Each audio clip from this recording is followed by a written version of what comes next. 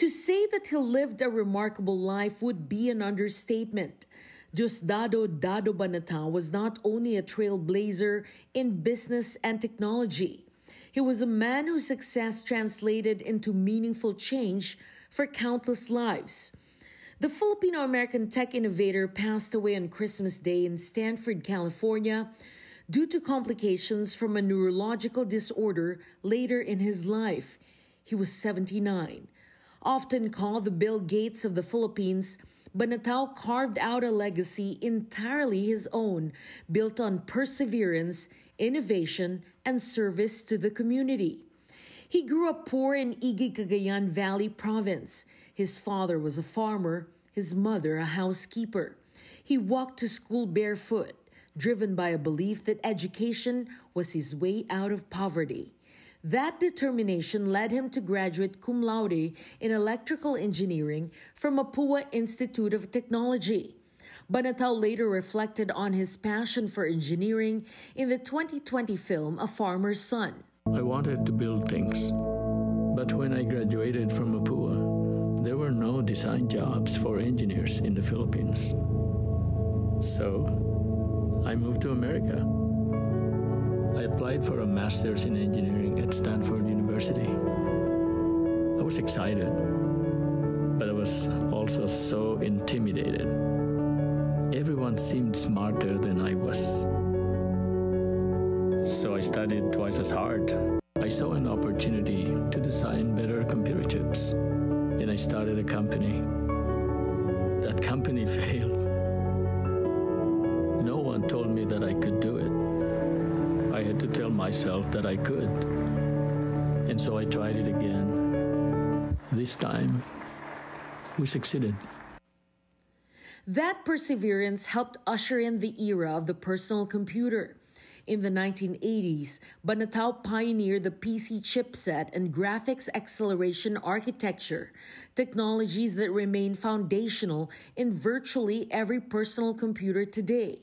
Over the course of his career, he founded and led Silicon Valley companies, including Mostron, Chips and Technologies, S3 Graphics, and Tallwood Venture Capital.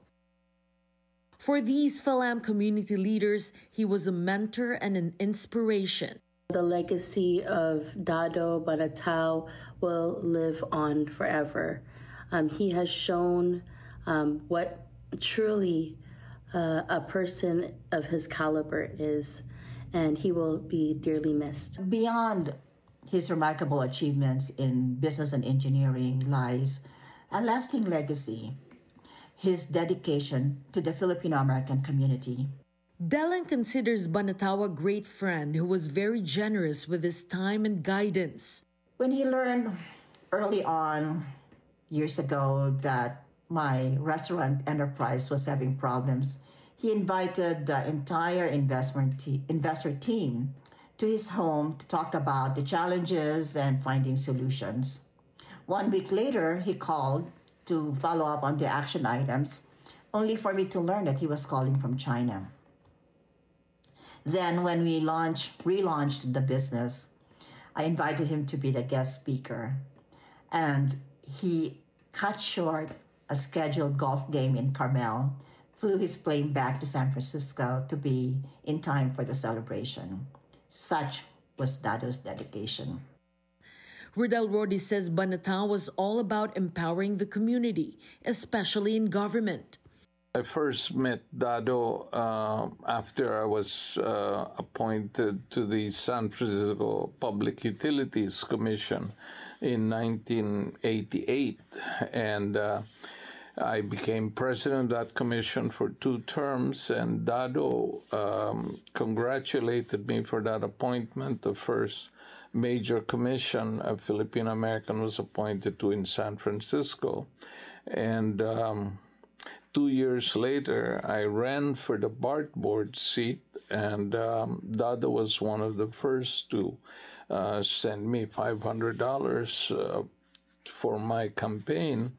That was the maximum allowed, but his wife, Maria, also sent a check. Banatao's love of country remained, even as he was making an impact in his adopted land.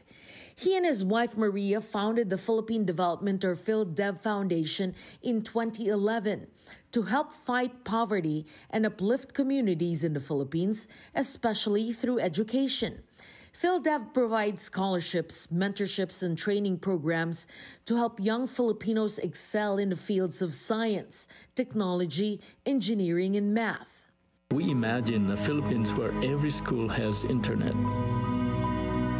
where deserving students are given scholarships so they never have to stop learning, where thousands of young Filipinos start companies that hire millions more. His legacy reminds us that when one of us rises, we lift many others with us. His family took the time to thank the community for all their messages of support and prayers in a website dedicated to his memory. Henni Espinosa, Billionaire News Channel, San Francisco.